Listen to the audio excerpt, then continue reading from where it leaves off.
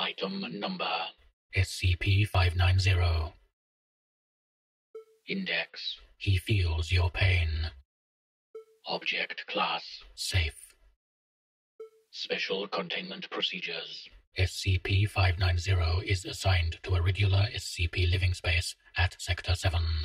There is to be one guard on duty at all times within said space to ensure 590 does not harm himself. SCP-590 is to be supplied with one television, which is to be used only in the broadcasting of children's shows. At no time is SCP-590 allowed to leave Sector 7 for any reason. Subject is to be fed only the vitamin-laced protein gruel created for SCP-590. Anyone caught attempting to feed SCP-590 anything else will be demoted. SCP-590 is not to be handled without proper authorization. Note: SCP-590 is not to be named as anything other than 590. He is a tool to be used, not someone's friend, sibling, or child. Anyone found forming attachments to an SCP will be removed to a less people-intensive duty. Description: SCP-590 appears to be a young male, approximately 16 years of age. The only benefit he receives from his powers is apparent longevity, as he has not aged since his arrival at the Foundation.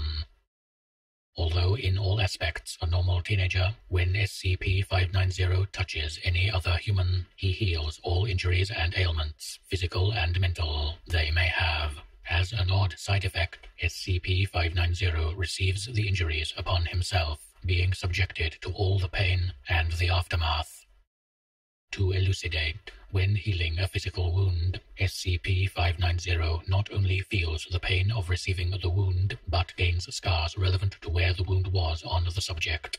When healing a cancer patient, the tumors materialize at varying places on his body, usually along his arms or legs. Any mental healing performed is transferred directly, resulting in SCP-590 gaining whatever mental aberration he was healing. Those wounds he receives from using his powers accumulate. SCP-590 is not capable of healing mental disorders caused by psionic induction, including those caused by certain mind-altering SCPs.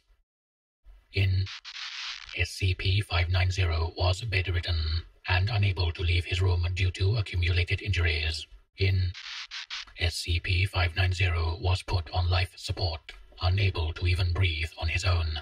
Shortly after, he was given one dose of SCP-500, which brought him back to full health.